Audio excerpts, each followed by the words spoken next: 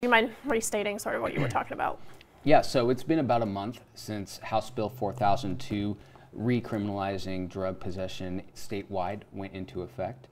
And so far, 72 people have been referred for deflection to Multnomah County from law enforcement.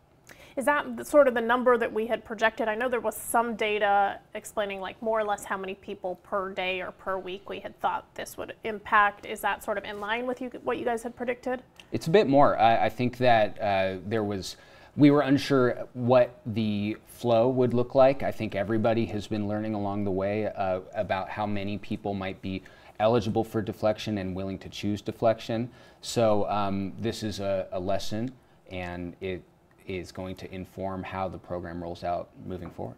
Do we know percentage-wise of the people arrested for this offense, how many were eligible for deflection and how many weren't, like percentage? So that information would be tracked by law enforcement, Multnomah County Sheriff's Office booking data. So they would be best equipped to answer that question. Okay, they haven't provided you with any of that yet? No, but they're working on it. Okay. And then I did get those questionnaires from OHSU. Did they just send you guys those questionnaires? I think that's sort of what I understood, is that that information was just kind of forwarded over to the counties. Is that accurate? Yeah, it's pretty recent, but the county is aware of it, and they're actually prepared to fill those out. So can you talk to me a little bit about how this will work? There's 4 different questionnaires, and they each come in at different points throughout the deflection process, right? One of them is during assessment, one of them is later on at the end and stuff like that. How are you guys incorporating these questionnaires at this point? Well, the county and the county's partners are going to need to respond to the Criminal Justice Commission's requirements for reporting. So whatever the Criminal Justice Commission puts out for that criteria, the county and its partners will make sure that they're in compliance for it. In terms of the specifics and how that will be applied in the field, that's more of a question for our partners and for the data team, and we can look back and get an answer for you for that.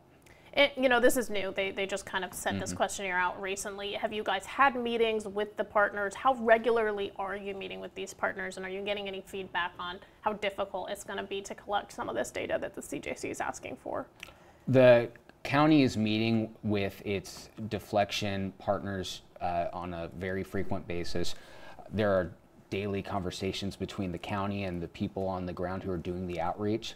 And the requirements of deflection reporting are new in our community. So, the nonprofit providers who deliver the services, they're all, pretty small teams who are really focused on outreach. So this is all a learn as you go sort of process. And I think that we're confident that we're going to be able to get the reporting infrastructure in place. It might take a month or two to get up to speed, but so far what we've heard is that it's going to be a lot of data gathering, but the providers are preparing to get that into place. Are there more roles that need to be hired to be able to do this? I mean, it seems like they have to track these people down sometimes because they don't even know where they live or where they are in that moment. So, like, these are people that have entered deflection but may be engaging with some of the services, not all of the services, and they're going to have to track them down to collect all of this data. Is there a role that you guys are creating for some of that data collection that wasn't created before? That hasn't been discussed quite yet. What I can say is that this is a workforce that is very strained in terms of hiring. There's a shortage of workers who are able to do the outreach and do all this legwork. So it's something that we're all aware of and trying to navigate. How surprised are some of these providers by the level of data that the CJC is wanting in these questionnaires? Or are they surprised? Is this something they expected? I would ask the providers, 4D Recovery or Volunteers of America, they would be more equipped to talk about what they're experiencing daily. But reporting is part of the contract. These providers know how to to do reporting as part of their monitoring, and it's just a matter of getting up to speed with the new expectations and making sure that everything is done in a timely fashion. Are they doing this electronically? I mean, the questionnaires I got were like PDF documents, but I assume you guys have some systems to collect these data. Do you know how that will work? I would again defer to the providers about what their data collection process looks like. You know, essentially, the reporters have to gather information at the caseworker level about, you know, the client interactions that are happening, and then they have to distill that all into another format for reporting purposes. One of the things, and I did ask this in the email, so maybe you're able to answer it now, but you had mentioned that people could be referred to multiple different services while in deflection. So they could be referred to a shelter, they could be referred to AA meetings, they could be also referred to, you know, treatment and that type of thing. With the deflection success or non-success, how many of these services that they're referred to do they have to engage with? Is it sufficient for them to engage with one to say that they've successfully completed deflection? It's going to be individual based on what's in the individualized treatment plan that is developed at the time of outreach. So it might be recommended that somebody enroll in an outpatient behavioral health resource program with peer support. Maybe it's 2 separate referrals, and they have to follow through on the recommendations in their treatment plan. So whatever criteria is laid out in the treatment plan as the next step that they have to complete, it's on that individual to follow through. And then if they follow through as laid out in the plan, then they are successful in their deflection. All of the plan, or Yeah. just part of the Yeah, plan? all It would of have it, to be yeah. all of the plan. Yeah. That's what the county has communicated to providers, is don't mark this as a completed successful deflection unless they follow through with all of the plan? Yes. Okay. And then so far, I know it's soon to talk about success or failure. I mean, do you know how many people have reached that 30-day mark out of the 70, you said 77? 72. Oh, okay. And so at this time, the county is just beginning to find out about the first individuals who were deflected 30 days ago. So that would be around September 3rd or September 4th, just a few days into deflection. So it's only a handful of people who have either completed or not completed deflection yet. And as this program rolls out and in the coming weeks, that information will become a lot more robust. Do you know right now more or less where it stands? Are there more people out of that handful that have failed, or more people that have succeeded, or do you not have that at all yet? Not off the top of my head, but what I can say is that there are people who have completed deflection successfully, and there are some people who have not followed through on the criteria that's been laid out for them, and that is laid out in their case file. So at the next point, if they ever encounter law enforcement again, law enforcement will know whether or not that person is eligible for deflection again. Failing deflection is also if law enforcement catch them again with drugs within 30 days. Has that happened, and do we have a number for that? That hasn't been reported to us yet. As in the sheriff's office is not giving you that data, or it hasn't been reported that it's happened?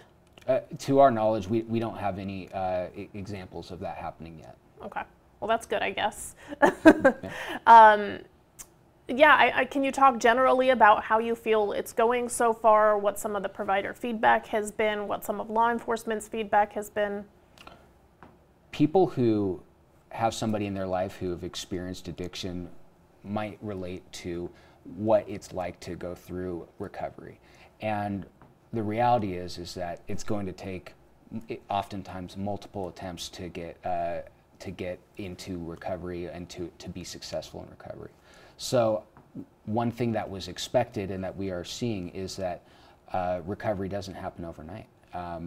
It takes a lot of attempts to get that habit change. The neuroscience of addiction shows us that it often takes numerous attempts to achieve recovery, especially when you're addicted to something as potent as fentanyl. So you're saying that's kind of the feedback that you're getting is in line with what you guys had expected, that Yes. people would be coming back over and over again.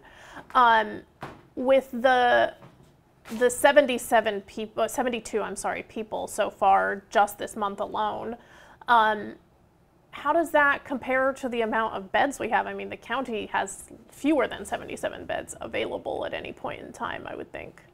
There's a statewide shortage of beds available, and there's also a shortage of people who can do the outreach work and the work to support that recovery.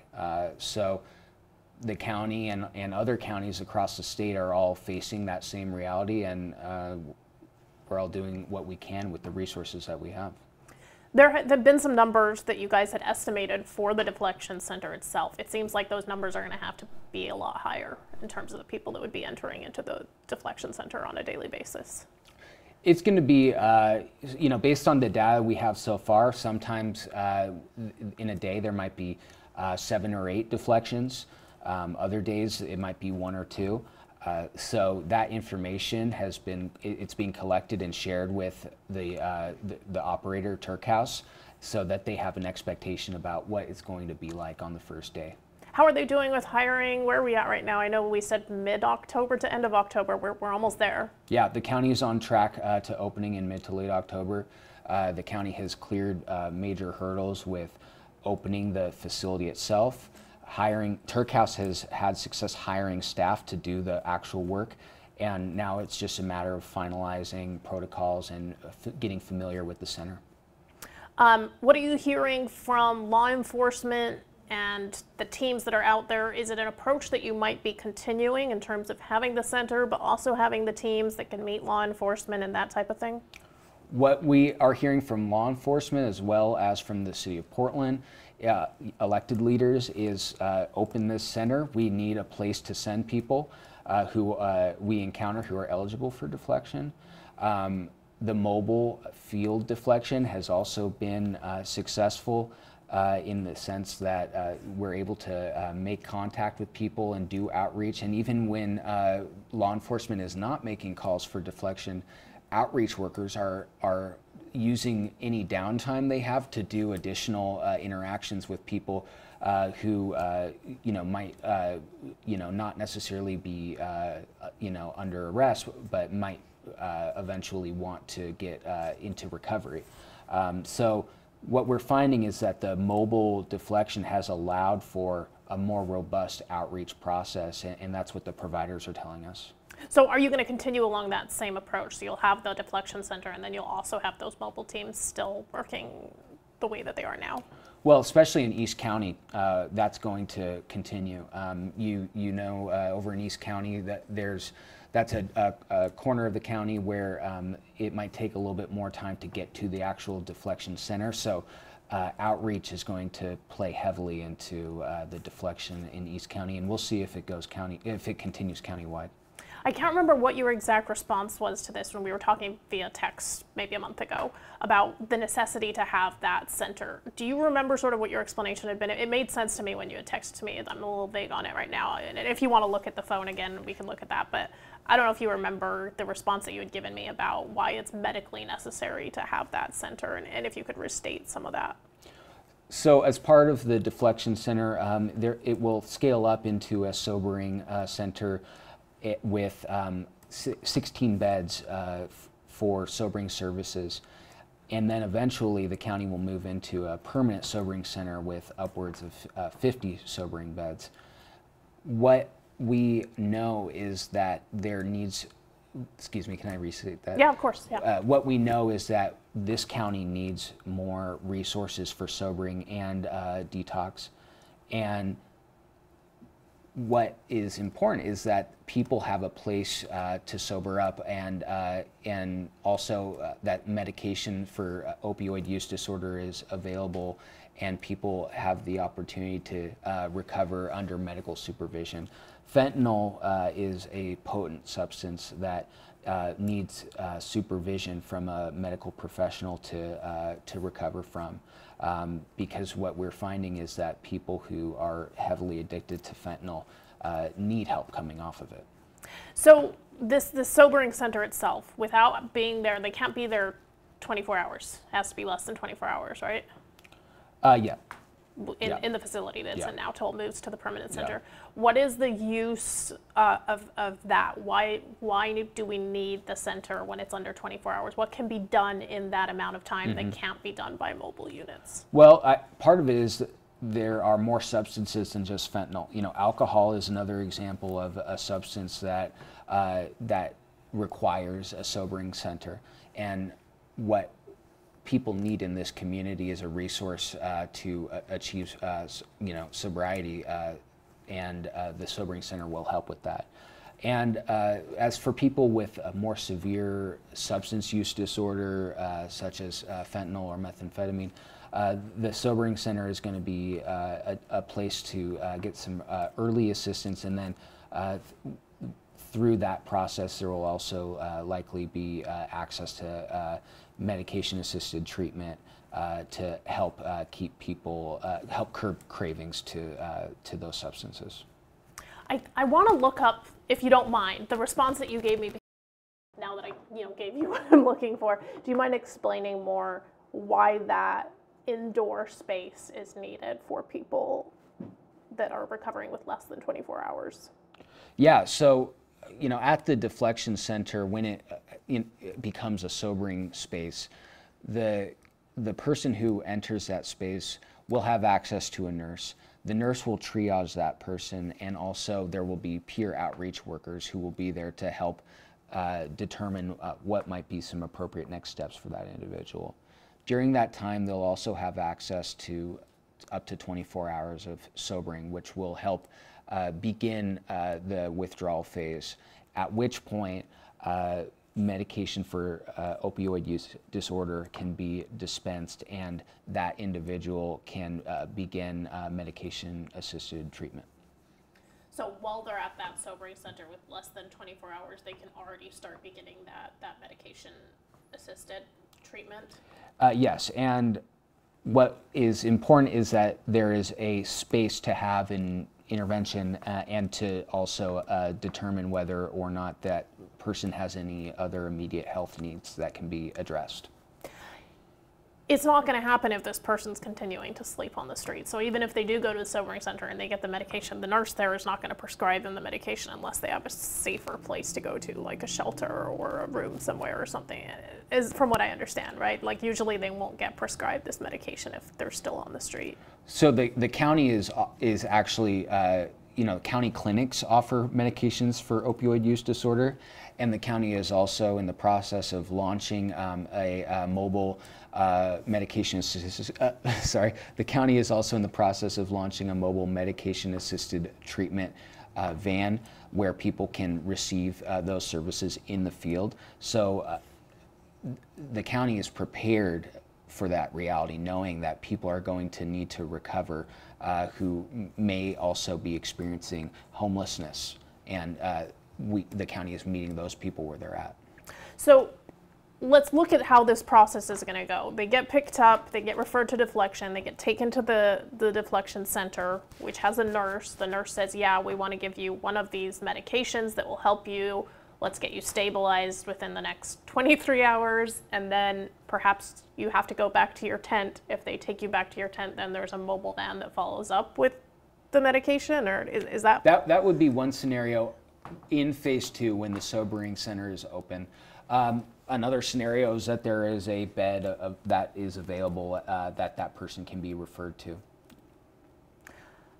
Okay, well that makes sense sort of as the chain. And then do you know once the sobering center is open, it will be fully in phase 2, so it will be medication services and everything will be available already at the center? I would, let's go back and look at the document that has the full phase 1, 2, and 3 so that we can be crystal clear on what services are offered when.